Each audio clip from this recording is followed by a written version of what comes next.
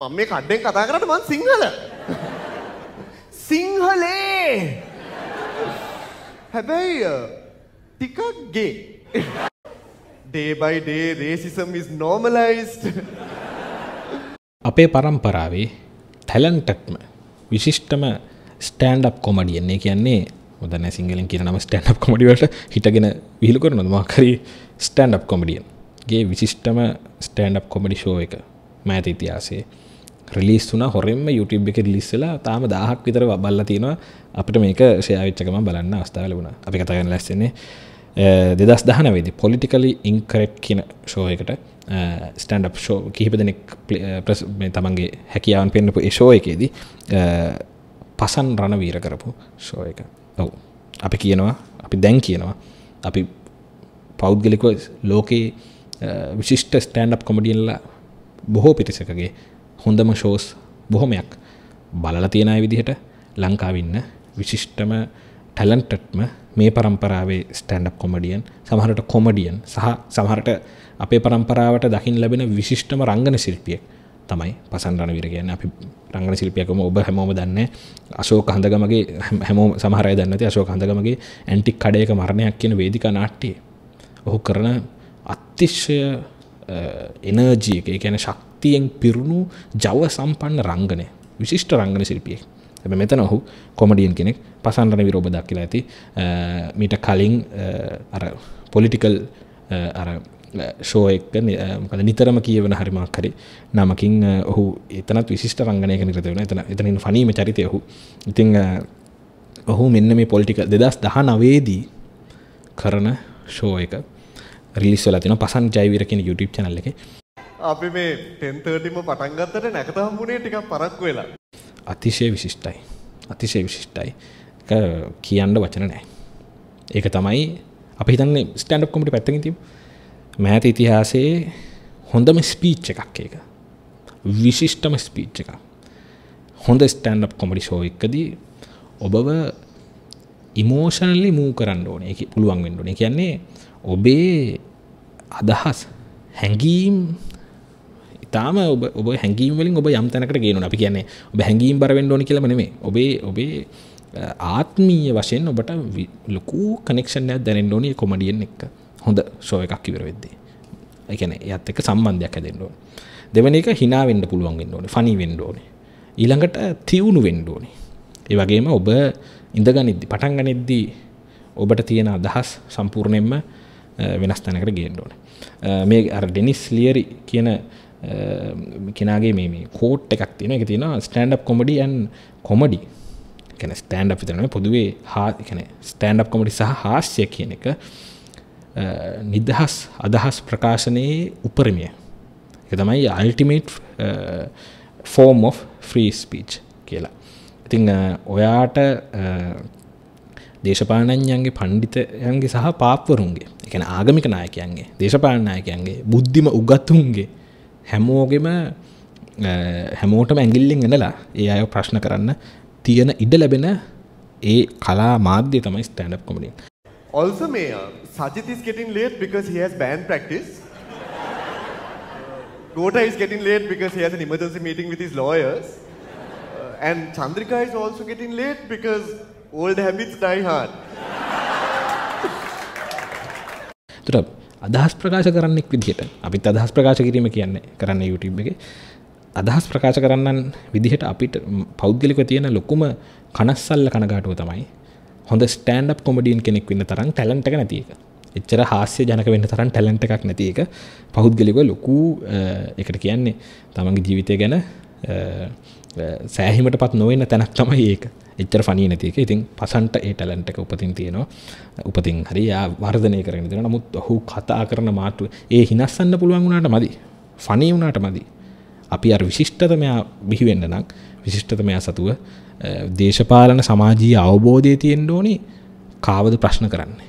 කොහොමද ඇත්තටම බලගත්තු බලසම්පන්න පිරිස් ප්‍රශ්න කරලා හොඳ සමාජ අදහසකුත් ගේන්නේ කොහොමද? ඒක ගැන දැනුමකුත් තියෙන්න ඕනේ. කියන්නේ ඒකට සමාජ දැනුමක් ඕනේ. හොඳ මිනිසෙක් වෙන්න ඕනේ. ඒ වගේම මේක ප්‍රසන්ට් කරන්න කතිකත්වයේ තියෙන්නත් ඕනේ. බය නැතුව ප්‍රසන්ට් කරන්නේ නිර්භීතකම තියෙන්න ඕනේ. ඒක වැදගත්ම එකක්. ඉතින් පසන් මේ ෂෝ එකේදී කතා කරනවා When the bombs happened, and the moment I got to know, I was talking to one of my best friends, and we were both like, fucking Gota has started the election campaign. And we were both wrong. Gota was not behind those deaths. මේ 2019 මෙතන වැදගත්ම දේ තමයි මේ show එක මේගොල්ලෝ කරන්නේ 2019 පාස්කු විරුද්ධ ත්‍රස්ත ප්‍රහාරය සිද්ධ වෙලා ගෝඨාභය රාජපක්ෂ අති විශාල මැතිවරණ ජයග්‍රහණ ලබන්න අතරමැද්දේ.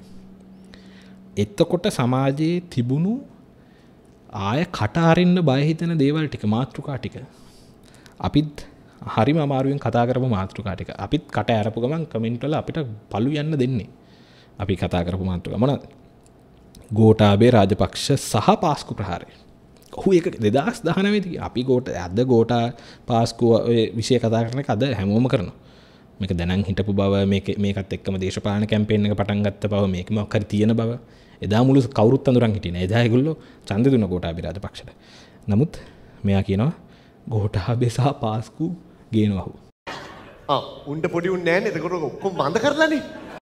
දෙවැනි එක සාෆි රතන. ඔහු කියනවා CID එකට සාෆි ගැන කිසිම මේක 2019 අද සාෆි ගැන කතා කරද්දි මිනිස්සු කියන එක නෙවෙයි එදා සාෆි ගැන කතා කරන්න බෑ අපිට කොහෙවත්. අපි try කරා මේක මේ බැලුව බැලමුට මෙතන අප්සෙට් එකක් තියෙනවා කියලා එදා ඒ පත්තරේ පළවෙනි ප්‍රවෘත්තිය පළවෙච්ච මොහොතේම කිව්වා. හරිද? එතකොට නමුත් ඒ වෙලාවේ මිනිස්සු හිටියේ වෙන සීන් එක. CID එකට සාක්ෂි නැහැ සාෆි ගැන. පොලිසියට සාක්ෂි නැහැ සාෆි ගැන. අධිකරණය කියන්න දෙයක් නැහැ සාෆි ගැන. රතන හාමුදුරුවන්ට තියෙනවලු සාක්ෂි. එළියේ කියනවා. විමල් වීරවංශට තියෙනවා. මාධ්‍ය වලට තියෙනවා. ඉරිද පත්තර වල මව්බිමට තියෙනවා. පිටුවක් පිරෙන්න ලියන්න. දිවයිනට තියෙනවා. අම්මලා 4000ක් කළා බ්ලා බ්ලා. නමුත් නීති සාක්ෂි නැහැ. එළියේ තියෙන්නේ. ඉතින් මේක කතා කරනවා. ඊළඟට ඔහු සියදී විනාශා ගැනීමේ හැඟීම් සහ මානසික සෞඛ්‍ය ගැන කතා කරනවා. ඒ කතා කරන අතරේ ඔහු සියදී විනාශා ගැනීමේ උපකාරක අංකය උදව් ගන්න පුළුවන් කවුන්සලින් යන්න ඒකත් කියනවා. සහ ඔහු ප්‍රබල විදිහට කියන යාළුවෝ ඒකෙන් උදව් කරන්න බෑ. කවුන්සලින් වලට යන්න ඒක වැඩ කරනවා ඒක සාර්ථක වෙනවා. අතිශය ප්‍රගතිශීලී අදහස් කියනවා. තමන්ගේ ජීවිතය ඇසුරෙන්. තමන්ට මේ හැඟීම් ඇති වුණාය කියලා ඔහු කියන ඒක නිර්භීතකමක් තියෙන්න එපා. කවුරුර කෙනෙක් එලිපිට අපි මේක වැදගත් වෙන්නේ අපි මේ වෙලාවේ අපි හැමෝම ඉන්නේ අපි දන්න කෙන මිත්‍රයෙක් තමන්ගේ ජීවිතේ නැති කරගෙන මේ වේදනාවෙන් අපිත් ඉන්නේ. ඒක හිතා ගන්න බැරුව මොකද උනේ කියලා අපිත් ඉන්නේ. ඉතින් 2019 දී ඔහු කියනවා මේක. හාමුදුරුවරුන්ව ඔහු ප්‍රශ්න කරනවා. ඉතාලම ෆනී විදියට, ක්ලෙවර් විදියට සහ තියුණු විදියට. ඒ කියන්නේ හාස්‍යජනක විදියට, බුද්ධිමත් විදියට සහ කෙලින්ම මූණට මූණ ගේමට ගේම ඉල්ලනවා. හාමුදුරුවෝ ගැන කතා කරද්දී. වෙනවා හාමුදුරුවරු කරන කියන දේවල් සහ රටේ ඒ බලය සල්ලිකාර හාමුදුරුවරු ඔහු මාර තැන්තිකින් එක ප්‍රශ්න කරනවා. ඊට පස්සේ අමාරුම කෑල්ලක් කරනවා. මේ රට සිංහල බෞද්ධ රටක් කියලා කියාගෙන මේ රට සිංහලයන්ගේ රට කියලා කියාගෙන සිංහල කියන්නේ ලෝකයේ ශ්‍රේෂ්ඨ ජාතියක් කියලා කියාගෙන ඉන්න ඒ සමාජය ඒ විහිළු සාගත බව ඔහු ප්‍රශ්න කරනවා. මේ සිංහලයෙක් හැටියට මට හිතෙන දේ කියන්නේ අපි වඳ වුණත් වඳ වෙන්නේ ජාතික කැක්කුම වැඩි කිසිම ස්වයං විවේචනයක් නැති මහා ආඩම්බර කුහක අවාසනාවන්ත ජාතියක් හැටියට. මෛත්‍රීපාල සිරිසේනව ප්‍රශ්න කරන්න හැමෝටම පුළුවන්. ඉතින් ඔහු මෛත්‍රීටත් ගහනවා. රනිල්වත් ප්‍රශ්න කරනවා. ඒ වෙද්දි සමහර විට රනිල් චරිතේ තාමත් කියනවනේ සමහරු. රනිල්වත් ඔහු ප්‍රශ්න කරනවා. ඊට පස්සේ ඔහු කේ ජෝක්ස් වලට යනවා. ඒ කියන්නේ සමකාමීත්වයේ පිළිබඳ විහිළු වලට. සමකාමීත්වයේ පිළිබඳ විහිළු කියන්නේ ලංකාවේ හාස්‍ය කලාවේ අලුත් දෙයක් නෙමෙයි. නමුත් ලංකාවේ හාස්‍ය කලාව තුළ සමකාමී එක ජෝක් කරනවා කියන්නේ සමකාමීව ජෝක් කරන එක වෙන්නේ. සමකාමී පුද්ගලයන්ව ජෝක් කරන එක තමයි වෙන්නේ. ඒ මිනිස්සුන්ව ජෝක් කරන එක තමයි මනුස්සත්වයේ ජෝක් කරන එක තමයි වෙන්නේ. නමුත් පසන් එතන එලිපිට කියන එක ඒකට වෙනම නිර්භීතකමක් ඕනේ. ලංකාවේ සමකාමී කෙනෙක් ඒ බව කියනවා නම් ලංකාවේ LGBTQ කෙනෙක් මම එහෙම කෙනෙක් කියලා එලිපිට කියන්න මාර හයියක් ඕනේ. ඒක හංගගෙන කී දහහක් මිනිස්සු ජීවත් වෙනවද මේ රටේ? දහහක් නෙමෙයි මිලියන ලක්ෂ ගණන් මිනිස්සු ජීවත් වෙනවා හැංගගෙන. කියන්නේ තමන්ට හැකියාව තමන් අකමැත්තෙන් වුණත් තමන් අකමැති ලිංගික ජීවිත සමාජ ජීවිත ගත කරමින් ඉන්නවා. පසන් ස්ටේජ් එකට නැගලා කියනවා මම බයිසෙක්ෂුවල්. මම පිරිමින්ට කැමතියි කියලා. ඒ විතර නෙමෙයි. මිනිහා අර පිරිමින්ගේ ලිංගික අවයව කටේ දාගන්න එක අන්තිමට ඔහු කියනවා ලස්සන දේවල් ගණනාවක් තියෙන. ඉතින් ඔහු බයිසෙක්ෂුවල් වීම ගැන. ඒ කියන්නේ කමින් අවුට් කියලා දෙනවා. කියනවා මේ අන්තිමට කියනවා අපි මොක කටේ දාගත්ත අපි මොක කටේ දාගත්තත් අපි මේ රටේ මිනිස්සු කියලා. ඔහු කියනවා. මේ වගේ ෆනි ලයින්ස් ඇත්තටම ඔහුගේ ෆනි ලයින්ස් ගණනාවක් තියෙනවා. කියන්නේ hina යන වාක්‍ය ගණනාවක් ඔහු කියනවා. මේ our prime minister, the learned gentleman who doesn't understand the concept of retirement. ආයිබෝ වේවා කියන්න ත්‍රස්තවාදීන් කැමති නැති කතාව. මේ ඊට පස්සේ ඔහු කියන කෙලින්ම අන්කම්ෆර්ටබල් මාතෘකාවට යන්නේ. ඔහු කියනවා කන්‍යාවියන් ගැන කියලා. කන්‍යාවියන් නෙවෙයි නේද? ඒ කියන්නේ අර සමාජයේ අදහසක් තියෙනවනේ කන්‍යාවියන්ව බඳින්න ඕනි, ඒ ඇත්ත එක්ක තමයි ඉන්න ඕනි කියලා. ඒත් ඔහු කියනවා කන්‍යාවියන් නෙවෙයිනේ. කන්‍යාවියන් 72ක් වැඩක් නැහැනේ. They hate it when you say I born to them. මේ එක්ස්පීරියන්ස් අය ඕනි. ඒ කන්‍යාවියන් 72ක් ලැබුණා කියලා ආතල් යන්නේ. අරගොල්ලෝ ප්‍රාර්ථනා කරන්නේ එක්ස්පීරියන්ස් අය. එතකොට මේ ඊට පස්සේ ඔහු කියනවා මේ ගෑනුවා විතරක් නෙවෙයි පිරිමියෙක් කමන්නේ නැහැ. ඒකට අර අන්තවාදීන්ගේ තියෙනවනේ අර සමකාමී ෆෝබියාවක්, හෝමෝෆෝබියාව. ඒවා. ඊට පස්සේ ලිංගික අධ්‍යාපනය ගැන ඔහු කතා කරනවා. ලිංගික අධ්‍යාපනය ඉස්කෝලේ යන කාලේ ඉඳන් ලිංගික අධ්‍යාපනයේ තිබුණු හිස්කම, අඩුපාඩු. විශේෂයෙන්ම තමන්ගේ ලිංගික අනන්‍යතාවය අඳුර ගන්න මේ අයට බැරි වීම ගැන. ඊට පස්සේ ජාතිවාදය ගැන. අයියා සිංහල නෙවෙයිද කියලා ඔහු සිංහලකම. ඊට පස්සේ ඔහු ස්වර්ණ වාහිනිය ගේප ඉල්ලනවා. ඔහුට සල්ලි නොකිව්ව ස්වර්ණ වාහිනිය. ඊට පස්සේ අපි කිව්වේ ගෝටා මේ මරණ පිටිපස්සේ නැහැ කියලා ඔහු සාකැස්ටික් විදිහට කියනවා. ඔහු කියනවා මේ ඔහුගේ පිටපත මේ හාස්‍ය මේ ෂෝ එකේ පිටපත රංගුම් පාලක මණ්ඩලයට දාන්න එපා. ඔහුගේ අනුමත නොවුනොත් කේස් යන්නේ. ඒ නිසා ඔහු කියන්නේ ඔහු ඒ වාක්‍ය ලියන ගෝටා මේ මරණවල මේ පිටිපස්සේ නැහැ. හැබැයි ඔහු කියද්දි ඔහු කියන්නේ ගෝටා මේ මරණ පිටිපස්සේ නැහැ. ඒ කියන්නේ ගෝටා වෙන මරණ පිටිපස්සේ ඉන්නවා කියන එක. ඊට පස්සේ ඒකත් ඔහු කියන්නේ සාකැස්ටික් විදිහට. ඒ කියන්නේ ඒ අර්ථයේ ජනනය නොවන විදිහට. එතකොට ඔහු කෙලින්ම මේ කියන්නේ පාස්කු ප්‍රහාර ගැන. ඔහු කියනවා මේ නවත්තන්න තිබුණු මේ බෝම්බයක්. නවත්තන්න තිබුණු බෝම්බ පුපුරන එක ගැන ඔහු කතා කරනවා. ඊට පස්සේ තාම මේ රට සංවර්ධනය වෙන රටක් වීම ගැන. අපි මේ වෙලාවේ ඉන්නේ ඩ්‍රාමා එකේ හොඳම තැනනේ. එන තාම දැනුත් මේ මෙච්චර කල් අපිට මේ රට සංවර්ධනය කරනවා කියලා පොරොන්දු වෙච්ච උන්ම දැනුත් පොරොන්දු වෙනවා. මිනිස්සුත් තාම මේ අක කරයි නේද?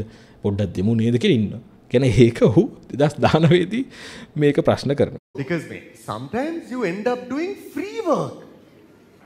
Who's going to think that the channel that says Sri Lanka Abhimane is not going to pay their dubbing artists for more than 2 years? ඔහු කියනවා ලස්සන කතාවක්. Jokes have become facts, facts became jokes. මේ විහිළු සත්‍ය කරුණු වෙලා සත්‍ය කරුණු විහිළු බවට පත් වෙලා. ඒ කියන්නේ ඔහු ડોක්ටර් සාෆි ගැන රතන ගැන එහෙම කියද්දි කියන්නේ යම් කිසි දෙයක් විහිළුවක් කියන්නේ අර අම්මලා 4000ක් වඳ කරපු ડોක්ටර්ගේ කතාව අතින් මිරිකලා විහිළුවක්නේ. ඒක කරුණක් වෙනවා. ඒතර කවුරු හරි කිව්වොත් එහෙම මෙහෙමයි වෛද්‍ය විද්‍යානුකූලව මෙහෙමයි ඒක විහිළුවක්. එයාට විහිළු කරනවා. ඒක විහිළුවක් වෙනවා. උඹ හම්බෙද්ද මොන හරි කියලා උට විහිළු කරනවා. ඒක කියන ජෝක්ස් සත්‍ය විහිළු වූ කාලයක තමයි ඔහු මේක කියන්නේ. වගේම ඔහු තව ලස්සන වාක්‍යයක් කියනවා මේ මම සිංහලයේ හැබැයි ටිකක් ගේ කියලා කියනවා. ඒක ලස්සන වාක්‍යයක්. මේ ඊට පස්සේ අර ප්‍රෞඩ ඉතිහාසය ගැන හැම වෙලාවෙම කතා කරනවා. 2000 වසරක ඉතිහාසය 2500. ඔහු ඒක ලස්සනට කඩලා දානවා. ඔහු කියනවා 2500ක මිනිමැරුම් පාවාදීම් සහ ඒවා පිරිච්ච ඉතිහාසයක් කියලා ඔහු සිහිපත් කරනවා. ඉතින් මේ අපේ පොයින්ට් එක තමයි මේ විදිහට ඔහු ඔහු කියන විනය පිටක හාමුදුරුවන්ට ගහද්දී ඔහු කියනවා මේ ලංකාවේ මේ විනය පිටකයේ තියෙන හාමුදුරුවන්ට විනය පිටකය කියලා පොතක් තියෙනවා.